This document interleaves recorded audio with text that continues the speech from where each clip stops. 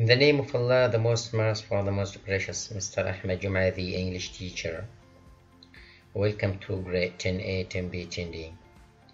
Today, inshallah, we are going to finish our selection, the pit and the pendulum.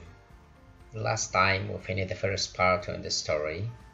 Today we are going to achieve our task for finishing the selection in details. Now let's have a look in that presentation together. As we mentioned before, the title of the story, The Pit and the Pendulum, the author's name is Edgar Allan Poe, and the setting of the story is Toledo, Spain, late 17 or early 1800s.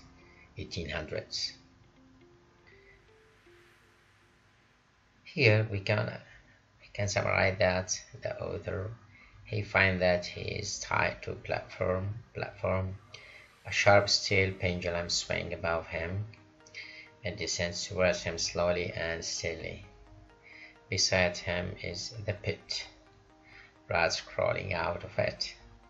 Days passes and the pendulum moves lower and lower. The narrator is given food and water. The author here thinks of a way to escape. He wipes juices from the meat on his bones. The rats gnaw through the ties, and the narrator is free. His jailers are watching, though. They pull up the pendulum. The wall of the cell begins to glow with heat. They start to move inward. The narrator is forced closer and closer to the pit. What breeds terror? What causes your heart to race and your palm to sweat? Perhaps it's deserted LA, snarling dog, or shadowy stranger. Here let's have a look at the author's style. A writer's style is the particular way he or she uses language to communicate ideas. Some writers are famous for their distinctive, innovative style. This is true of Edgar Allan Poe, whose dark, suspenseful works helped create the genre of modern horror literature. And here are the following 5 characteristics of his style. Number 1, first-person point of view, in which the narrator expresses emotional intensity, repeated some words or italicized them. Here he used long sentences or sentences with interruptions. Strange or sensory image. In his writing he used my eyes straying from their sockets. A sharp sense of pain shot through every nerve. As you read, think about how Poe's choice of narrator affects the tone of the work. Here, what we conclude that Edgar Allan Poe, one of the best writers in the USA. In one way that you can make sense of his writing as you read is to paraphrase or restate information in your own words. Now let's have a look now in that selection from the story. Read the passage and answer the questions by Edgar Allan Poe. The setting of the story, Toledo, Spain, late 1700s or early 1800s. The setting of the story. So we can highlight some of the main points in our selection, like the story element, the setting, the author. Okay, let's have a look in question number 1. Where did the story take place? Or the story, where did the story happen?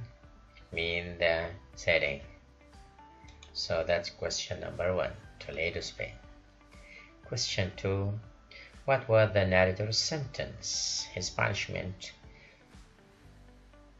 The narrator has been condemned to death. Number 3. What happened to the narrator in the present? The narrator given food and water, I think. The next sentence is the answer of that question. What did the prisoner think of? He think of way to escape. Question number 5. Who is the author of this short story? Edgar Allan Poe. Last question is for you, and you have to answer that question yourself. What are the good things and bad things in this short story? That's the end of reading for literature, The Pit and the Pendulum. Now let's move to the writing part. Now my students, after we watch that video, I'd like to remind you with the writing process. Number 1, you have 5 steps in writing your essay. Number 1, pre-writing, writing, revising, editing, and publishing. Here let's have an example. Dog and cat. Dog versus cat. This is a lengthy argument. Which one is better, a dog or a cat? Which one would you rather have as a pet? A loyal little dog or a lovely puffy cat? Using the best reasons and detail that you can come up with. Convince your readers which animal is the best and why. At the end of that selection, I'd like all of you now to start writing your essay. Be sure or make sure that everything clear. You have to provide your answer with evidence and reasons.